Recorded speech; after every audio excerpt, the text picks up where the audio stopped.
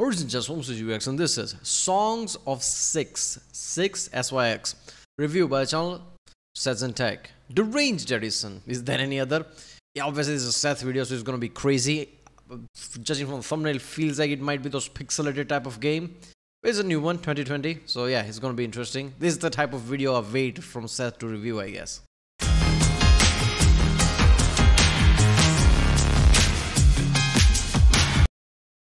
Yeah, I still remember Dwarf Fortress and Space Station 13, especially Space Station 13, because it's like very unique in its way, right? People create its own servers and things, different type of things you can do. That is so insane of a game. I'm envisioning that like 3D version of that game. I don't even know how someone's going to implement that. Maybe it will take decent enough time before like technology and engine becomes strong enough to do all that. Even then, I don't know. But yeah, so I don't know what type of game it's going to be, but I hope it's one of those type of game where it's like pixelated engines. Because of that, you don't have to worry about a lot of like graphics and things. So you can do a lot of things. That's one thing I found out, right? Factorial and all that. So yeah, let's watch on. Remember, if you like my reaction, don't forget to subscribe so that way I know which videos to react to more. Check out the reaction, there's a link in the description or in the end of the video end card. Yeah, let's do it. What is the worth of a human life? I can't give you that answer, but I can tell you the worth of an elvish life. 62 meat and 17 leather once you really peel them down. Hey people, Organ Seth simulator. here. Despite doing this for several years, I have never figured out how to use a microphone, and for this, I sincerely apologize. Songs of Six. You're using Scarlet interface, which is like, yeah, it's good, but I use SSL too. Apparently it's good. I realized that this doesn't have that much bugs in it.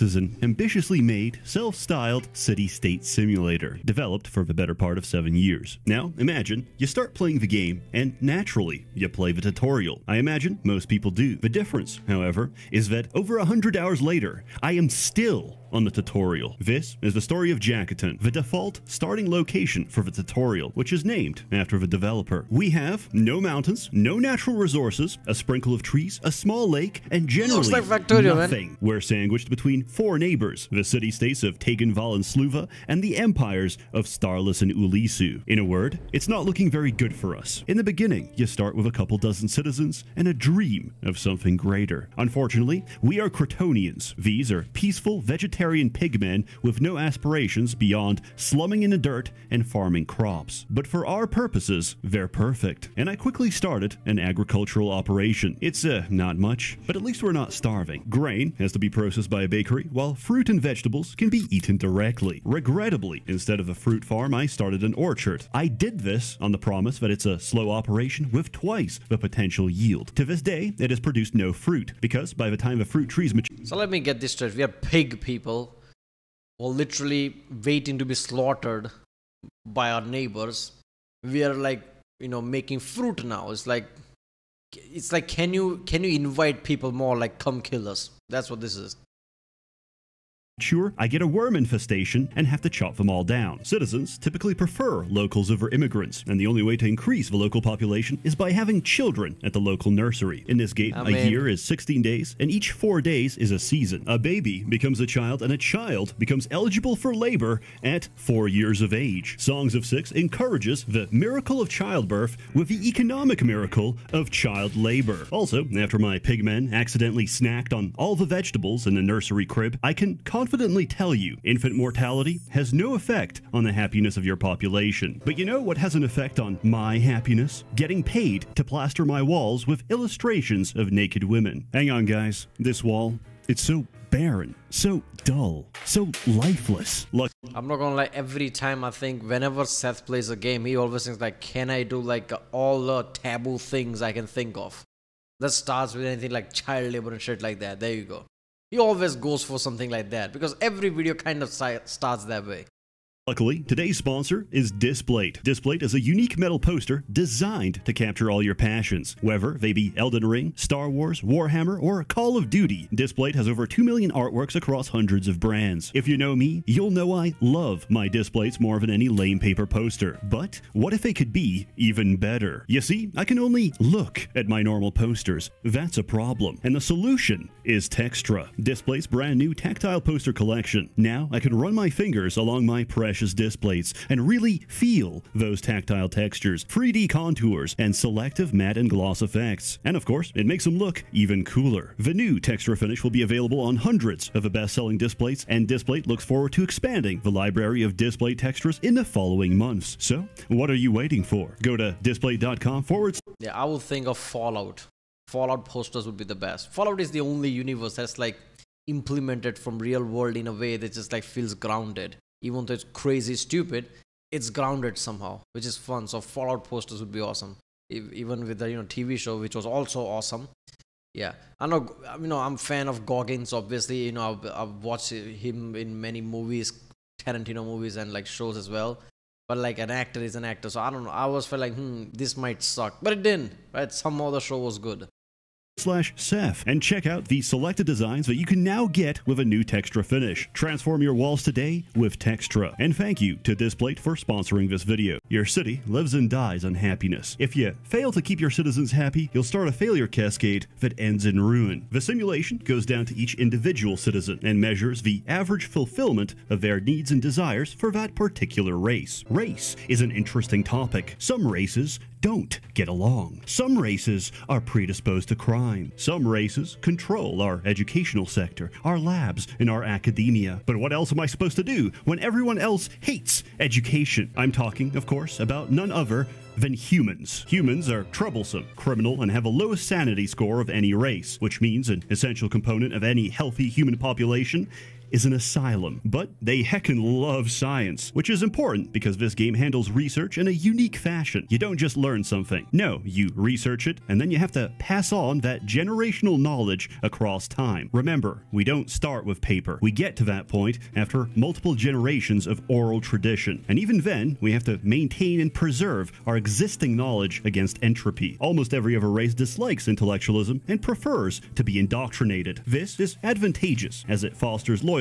in the absence of happiness. An open mind is an open bussy, its gates unbarred and unguarded. Some might argue that great men are made, not born. In the case of Dondorians, that is literally true, because they appear as fully formed adults at the base of a mountain. For this reason, the only way to get Dondorians is by immigration. They're good at mining, they're good at Minecraft, they're basically dwarves. The Talapi are forest-dwelling elves. They're good with trees and they're good with nature. What else?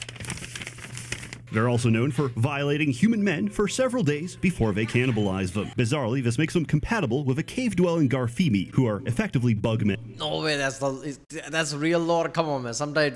Sometimes Seth jokes can feel. Is that a real lore? Somebody comment down, because that's insane. Because oh, look at that, they're tree loving. Oh, look at that, from Tolkien's and everything. Yeah, it makes sense. Elves, trees, nature, and then it just took a dark turn, really dark turn. So dark turn, like, like even the most forums and Pornhub wouldn't touch that shit. So I hope that real, man. That would be so good. But edgy shit. Games like this can do that.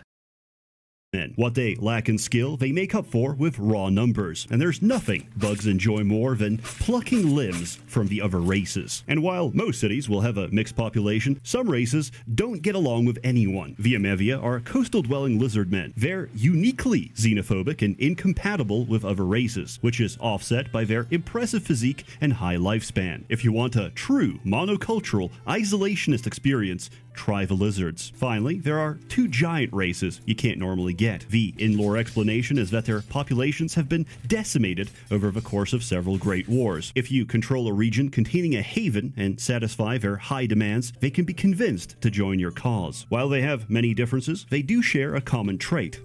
They're fucking gigantic and make for the best shock troops in the entire game. There's a bit of an irony in a sense that they're incredibly rare and almost extinct, and the best thing they're good at is getting even more extinct. The Argonash are spider leviathans with a voracious appetite. They don't care for anything except food, which may sound simple until you realize the logistical nightmare of providing 4 meals a day to every person on the map. The Cantors may ask for more up front, but they're easier to satisfy. Generally. Once, I arrested 2 people at the same time, but only had 1 courtroom. One of the 2 arrested thieves had no legal rep. I like how this game already has logistical nightmares in it, right? Like, okay, we're gonna have these people. Okay, how are you gonna accommodate them, right? So whenever games do that, it's always awesome, right? Oh, you have this gigantic, monster animal. Okay, you have to feed that every day, and then it's gonna be. Otherwise, it will basically try to kill you.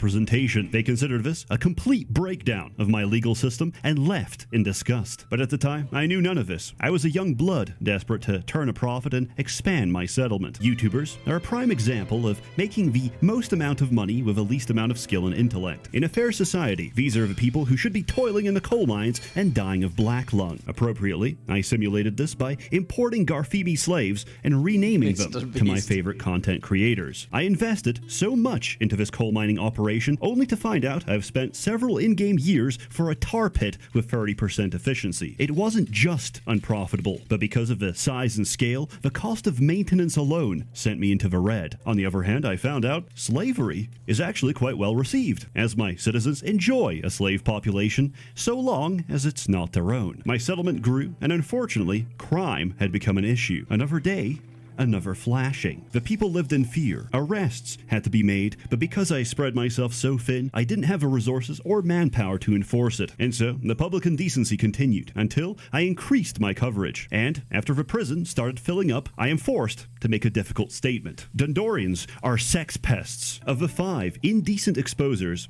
all 5 have been dwarves. I have no further comment. At this point, I was earning capital by exporting furniture. This game doesn't have a fixed economy. Trade prices fluctuate and work on the rules of supply and demand. Basically, if you can make your own, that's strongly encouraged. If you have excess to sell off, that's good too, but overtrading a commodity... Yeah, I don't know how Let's Play of this game would go on YouTube or something, because everything Seth is saying already is like, YouTuber probably is already like panicking every time he speaks anything. Right? Seth basically like saying something and putting out that I'm just saying this for your attention, I'm not trying to say anything type of way, but even then YouTube is like panicking a lot of time. So yeah, I'll think about that, like YouTube algorithm, how does that work, man, really, like, especially the like detection and all that, right? Because the games are becoming so good graphically, sometimes it feels like a real scene, but somehow even if it's like brutal scene, YouTube doesn't do anything, doesn't even pick up. Right, the system doesn't even pick up like this is problematic. But even though it looks really good, like real thing. So how does it know, like, the AI whatever? How does it know that this is not real? This is video game. So that every time I think about this is insane, and especially things like that. Somebody says something wrong, right? YouTube is just gonna try to come after that.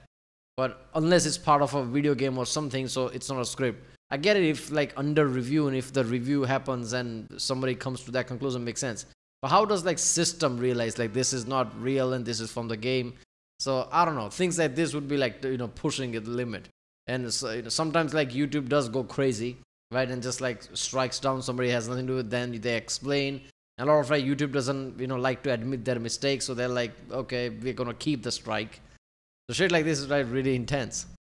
Commodity can apply disproportionate pressure on the value, which is minimized by the number of trade partners. So, if you want money, you better diversify. But if you don't, poverty also has its advantages. If our treasury is empty and we're dead broke, guess what? Our diplomatic gifts mean a whole lot more, which is important because if our reputation drops to 0 with any of the 4 factions bordering us, we're getting invaded. And with a current standing army of 0 men, I don't fancy my chances. So I would intentionally dip my savings into the red, plead, cry, and defecate in front of my neighbors, and a pathetic display made me an unattractive target for assault. I would reputation farm into the multiple thousands so I could reliably forget about it for the next dozen years, while enjoying the benefits of almost 0 taxation on all trade. This gave me a lot of time to... There you go, that's a survival thing right there. People should have known that during the Genghis Khan time, Europe and everybody.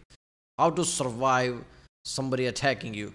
Just live a shitty life. There you go. Starve every day. That's better, isn't it? That's better than getting invaded. That's just better. Yeah, just have no money, no resources, starve every day, famine. That's what you're supposed to do. Come on. Experiment and figure out what I'm doing. Firstly, I tried mining gemstone. Subsequently, I failed at mining gemstone. Instead, I used the natural fertility of Jacketon and turned it into an opium plantation. I still had a lot of Garfimi slaves left over and put them to work in fields of poppies and cotton. However, I got overly ambitious and my bugs got a little rowdy. There is no other situation where the following words can be said. The cotton pickers are having another uprising. Subsequently, we abolished the practice. Not on moral grounds, but because they robbed my throne and took just about everything. Happiness was at an all-time low among my Dundorians, so I tried producing alcohol and opened a tavern. Demand outstripped supply. Access was terrible and supplies were so low. He just went through the stages of European colonization and everything. Just that fast. Oh, okay, I guess fine, we're not doing this. That it just made them angrier. So I tried satisfying food preference instead. Mushrooms, fish, complex proteins. Then I restricted everyone to just eating bread, and they were happier. Additionally, I tried introducing fine dining in the form of restaurants, and almost lost the game to a public riot. Not only did I fail to meet supply, but each time I did so, a citizen would starve, spiraling into a vicious loop. Their desire for the McMenu was so strong that it overrode their survival instinct to eat street food, preferring instead the embrace of death. This was not a plague of famine. It was a plague of choice. After the many lessons learned, alcohol is haram, cooking is forbidden, and our entire food pyramid is bread. Finally, I did make a breakthrough in citizen satisfaction. It turns out that when I select and look at a random peasant, they are not meant to be caked in shit. And only after building bathhouses 40 hours into the game did I make that connection. Around this time, I also realized, after reading the tooltip, the reason for my insane cost of maintenance. You see, buildings have walls. Walls increase isolation. I did not build any walls. Do I have to rebuild my entire city? Yes, I did. I rebuilt the whole thing. And I learned to love city planning. Building design is incredibly fun, and there's no greater satisfaction than having an elegantly designed lavatory for optimal shitting, pissing, and sharding. In the end, you take so much pride in what you've built. Am I coping? Yes, absolutely. But after numerous trials and tribulations, I had a stable, diversified economy and a series of shacks resembling civilization. Also, I promoted a 4-year-old to become nobility. Because it's funny, nobles provide a variety of beneficial effects, and currently they're a work in progress. Or, as the developer translated to me, they cannot betray you yet. Everything was calm and peaceful until we found a Kryptonian with his eyes scooped out. On the body was a note, signed Jake the Invincible, claiming that he's saving lives by returning them to his forgotten god. Our city had a serial killer. Another day, another victim found dead. Eye sockets empty. Every victim was a Kryptonian, and this was I like how they're talking like something like Jack the Ripper type of thing, right? When you make your city more organized and close to like industrial revolution type of way, where everything jam-packed in one place, too many population like just doing that thing. By the way, there's a serial killer out there. That's so good, right? It's like the emergence of something like this happening, right? When you do something like that, something like this will emerge. Clearly a racially targeted crime. Terror ruled the streets, and we had no leads. It wasn't until a passerby claimed to see a Kryptonian woman fleeing the scene. This information didn't add up, but we tortured a confession out of them, and they pleaded guilty to all crimes. The serial killings promptly stopped. There you go, that's what you should do. Find the next guy, just grab him, like, I don't know, like hold him for a few days, not hours.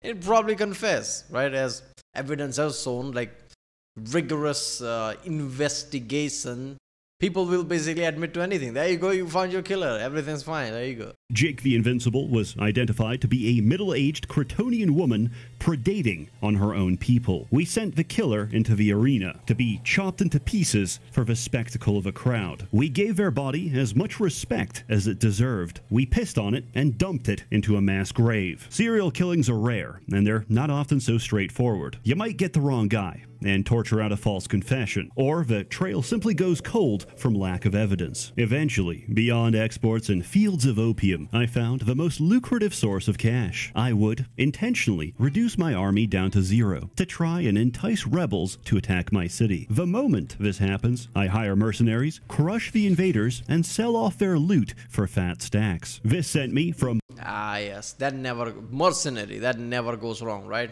Carthage tells us that, like mercenaries are the one. Yeah, there you go. Borderline broke to $500,000 in the bag. Now, hiring mercenaries is incredibly expensive. Paying them is even more expensive, but they handle their own supplies and they're instantaneous. I used them to conquer a neutral region, and as I did, my brain expanded and my neurons started firing, because suddenly I can hire more. For each region under my control, I get access to 5 extra mercenary companies. So I hatched a plan. Take all my money, raise an army of mercenaries, and conquer Winsta, the weakest nation I could find nearby. With each city taken... Oh no, he's getting ideas. Basically, he's going through stages of how things worked.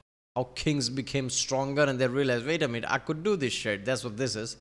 Oh, look at that, we are organized. Look at that, we are town now. We are like a city-sized thing.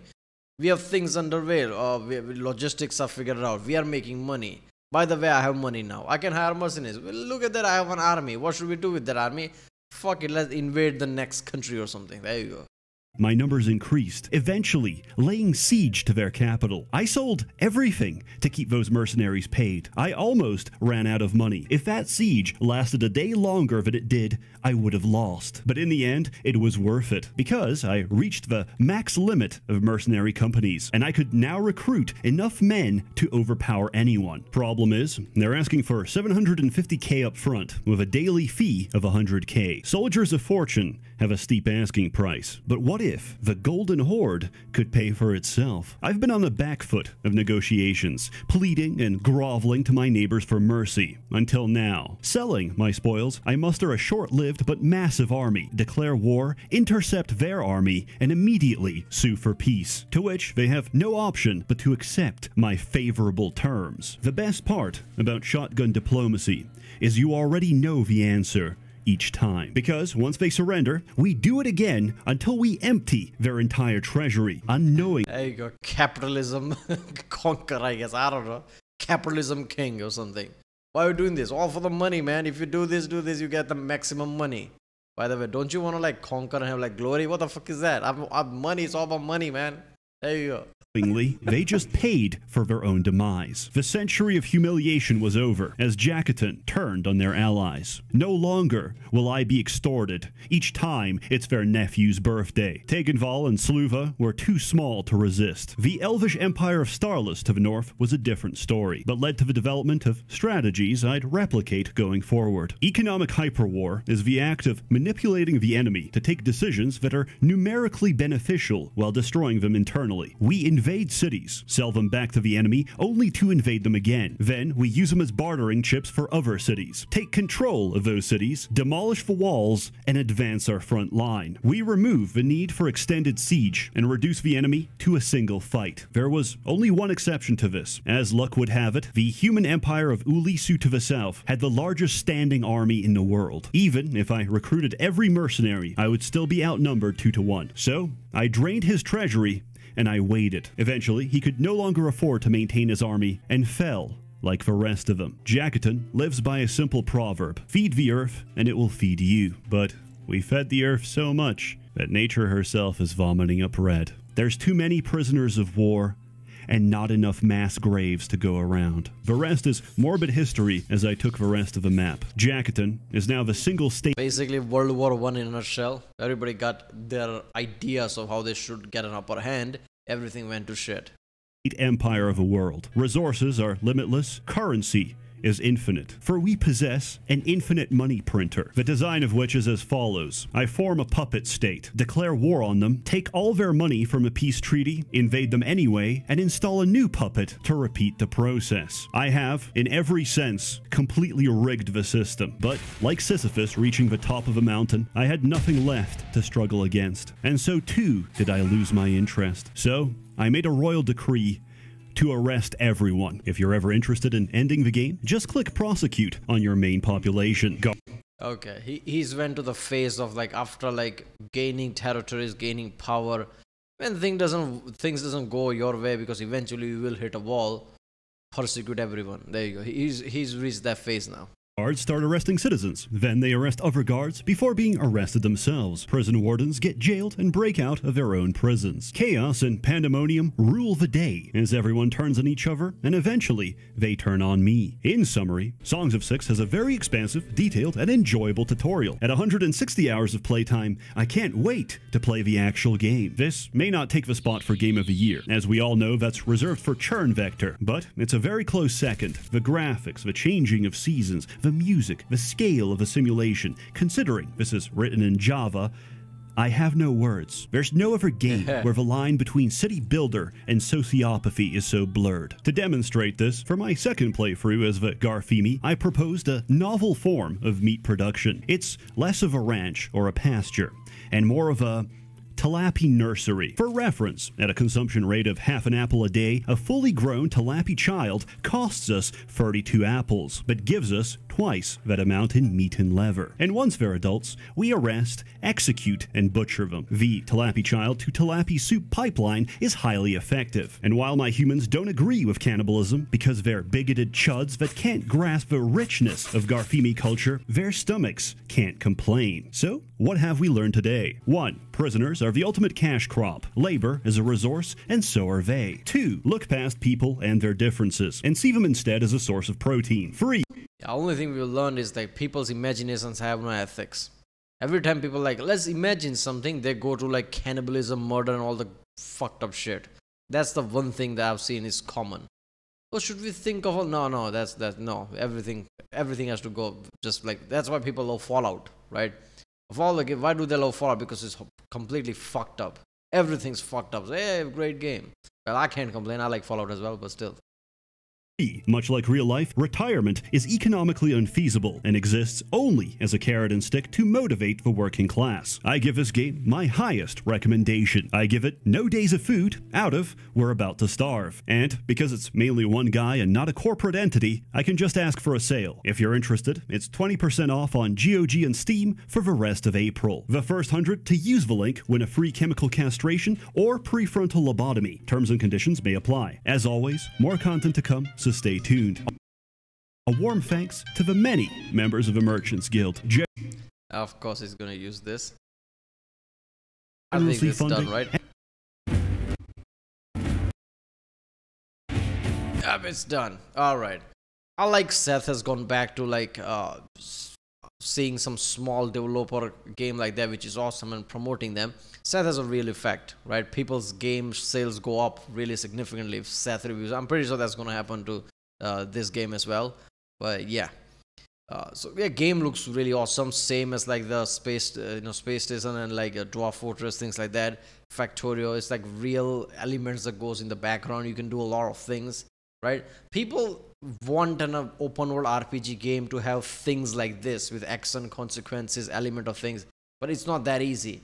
Obviously games like Baldur's Gate 3 and everybody just says it, okay, it can be done, but yeah, but games like this is like really great. You don't have to think about mechanics that much because it's not 3D. You don't have to think about graphics. You can only focus on gameplay mechanics and gameplay element, which is great.